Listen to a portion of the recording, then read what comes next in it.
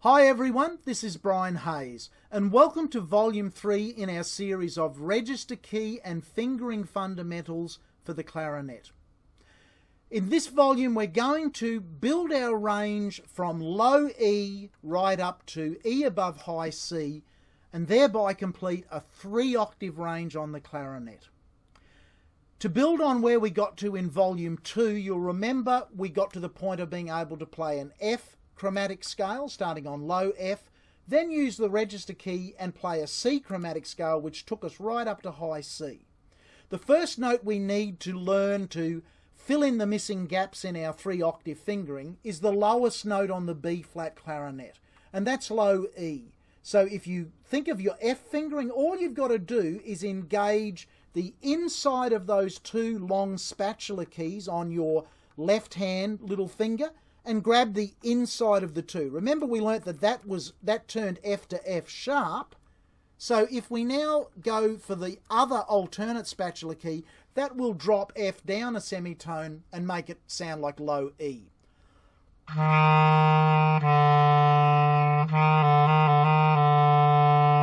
Now if you also notice on the clarinet down here, the low E key closes off the final hole that's drilled into the clarinet before it gets to the bell. So the longest possible length of tubing before the air can escape out the front of the bell is closed off, is created by the left hand little finger engaging the low E. If you play the bass clarinet goes down one semitone lower than that. There's an E flat key on the standard bass clarinet, and there are some bass clarinets which extend right down to low C. So they also have other keys where you can play E flat, D, D flat and low C. However, right across the clarinet family, low E is the most common of the low range of the clarinets, and certainly for the B flat clarinets, the most common clarinets, that is the lowest note that you can hit. Okay, so we've sorted out the low extension from what we did in Volume 2. We've now got to fill in the gap between this note F that we hit and the start of where E with the register key, which will create the note B. So the 12th note in an E scale is a B, and if we play that low E, then put the register key on, we actually get the third line B. So if you think of your 5 lines in the music stave, the middle line is the note B, and on the clarinet, our lowest fingering E plus the register key changes low E, which is right below the ledger lines, but still in the treble clef, up to third line B. So let's just listen to that again, low E to third line B. All done with just the register key. So what we've got to do now is fill in the gap between F, that we know how to play, and the new note B with the register key. So we've got the notes F to F sharp, and there's 2 ways to play that. Let's look at the conventional way first. F sharp is normally played on the clarinet by just the index finger on its own on the first key on the left hand. So here's F, and here's F sharp. So that's a swap between the left-hand thumb being on for F, then it comes off and the index finger goes down for F sharp. Okay? There is an alternate way to play that, and in a chromatic scale, many people like to play this alternate fingering, which I'll show you. So normal F, you play the thumb F, and then instead of just the one bottom trill key on the right-hand side, with your index finger on your right hand, you have to engage the 2 lower of the 4. There's 4 right hand keys there. The 2 lower ones, the bottom ones, both at the same time. So if you play normal thumb F, then put both of those keys on, it'll change F to F sharp. Let's have a listen. I'll play it the standard way. Sounds almost identical. But this way, the standard way is quite clumsy and it's not really built for speed, particularly if you had to play an F to F sharp trill. It's virtually impossible to do it using the standard fingerings, and that's why these keys were added to the clarinet. A trill is just a really rapid movement between two notes. So if we had to go F to F sharp quickly, it's much easier to do that than to try and go, it's really hard and just about impossible to move quickly there. So most clarinetists in a chromatic scale will use the F plus the 2 right-hand side keys to in their run from F to F sharp to G. G is just no fingers pressed at all. So this is G, nothing down. G sharp is just this key here on the left hand, and again it's hit with the inside of our index finger. We don't point at it, we just hit it with the side of our index finger. So I'll play G and then I'll play G sharp.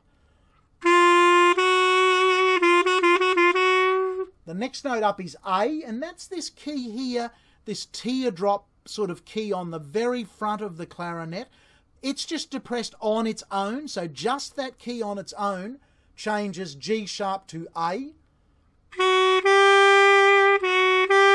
Now you'll notice how I'm sort of just bending my index finger across to hit that G sharp. I then bend the front of my tip of my finger across to press that A down.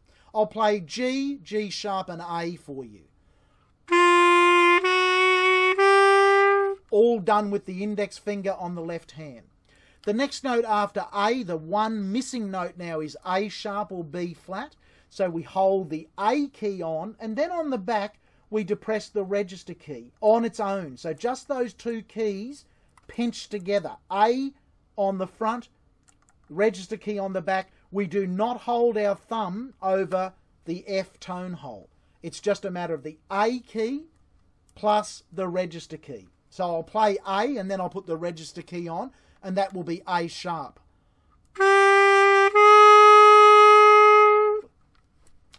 So let's just go over those notes from G, G sharp, A and A sharp are called the throat tones on the clarinet because there's very little of the length of the pipe engaged. They can sound a little bit thin if you're not careful because the notes, the holes are being opened up very close up to the top of where the mouthpiece is, and there's not much body in the notes being, transferred down the lower part of the clarinet. Hence they're called throat tones.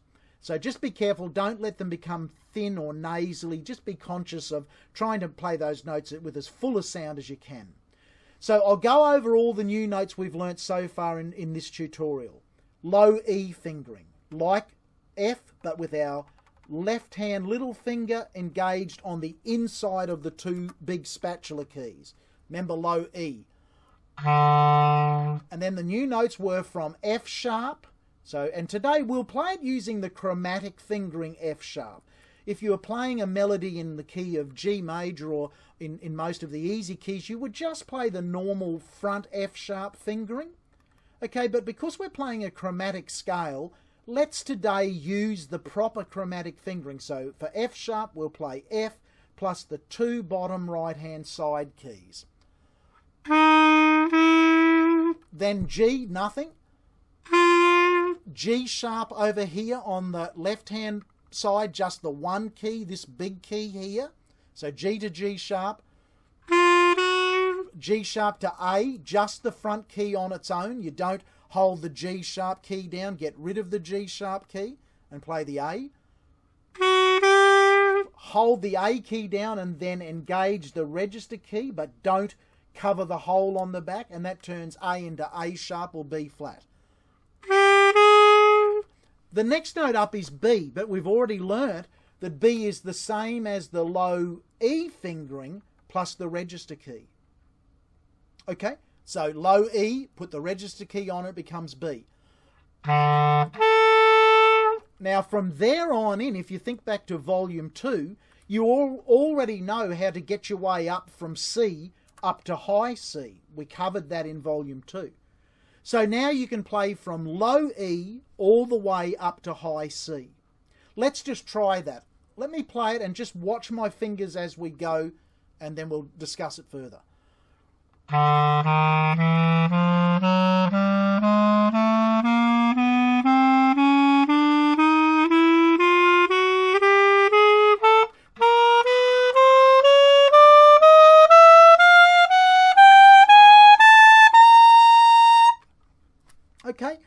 So we played from low E right up to high C. And you can rewind this video and just have a look at those fingerings. They're all the fingerings we discussed, and I used the chromatic alternate fingerings on all occasions as I played that. Because the speed I was playing at it, you might have noticed I had to grab a very quick breath somewhere up around, I think I took the breath after the B. The quicker you play it, you'll be able to play that on one breath. But when we play it slow, there's a lot of notes there. Don't be scared to take a breath.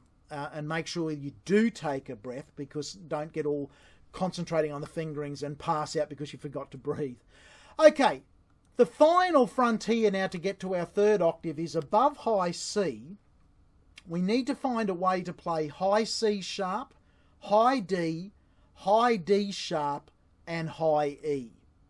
Again, there are some alternate fingerings up here, and we'll discuss a few as we go along. Let's look at the standard fingerings first. C sharp is played by having the second and third finger on the left hand covering the holes, and the first and second on the right hand. So it's fingers 2 and 3 on the left, 1 and 2 on the right. That will change the pitch of high C, upper semitone, to high C sharp.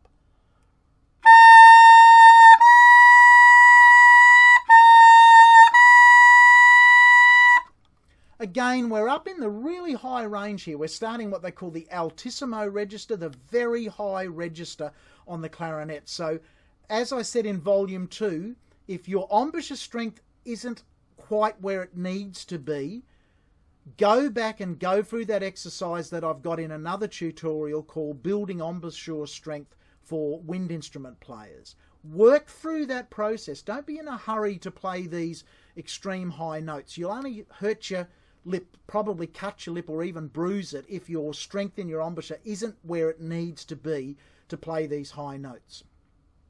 Okay, the next note up from C sharp is D, D above high C. It's an easy change. There's C sharp. We lift up our middle finger on our right hand.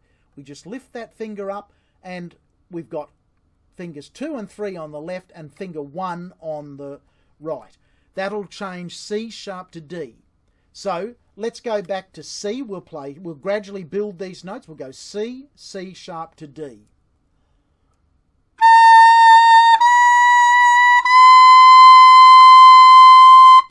And I recommend for these real high notes that if you're new to them, hold them out. Every time you go to the next step up, the next semitone out, hold that note out, maybe for 4 seconds, 5, 6, 7, 8 seconds. Just really get used to the new frontier on your high range. Okay, the next note is D sharp or E flat. Now the standard fingering is this. So we swap from that's D, and we just swap fingers on the right hand. So we just end up with fingers 2 and 3 on the left and the middle finger on the right. That's the standard way to play high D sharp or E flat. I'll play it using that fingering, then we'll talk about an alternative which I prefer. Okay.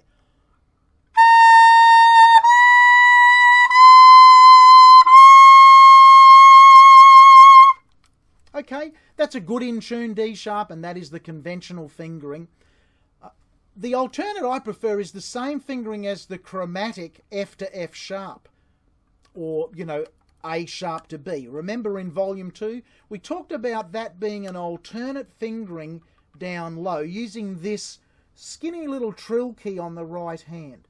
So my preferred fingering for the high D sharp or E flat is to play the high D fingering and then engage that trill key. And I'll just play that alternate fingering for you.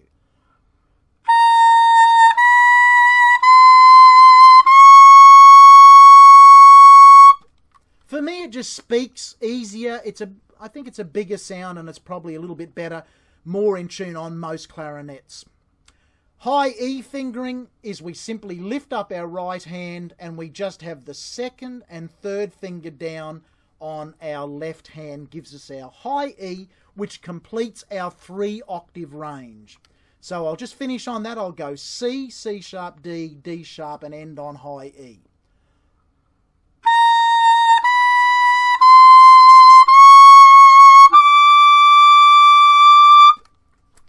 a very high note, and you've now got at least one fingering, and we've talked about some alternates along the way, to play the full 3 octaves on the B-flat clarinet, from low E below the music stave, so a circle and 3 ledger lines above it is low E, still in the treble clef, to high E above the ledger line. So that's a circle, a ledger line through the circle, and then 2 ledger lines below it.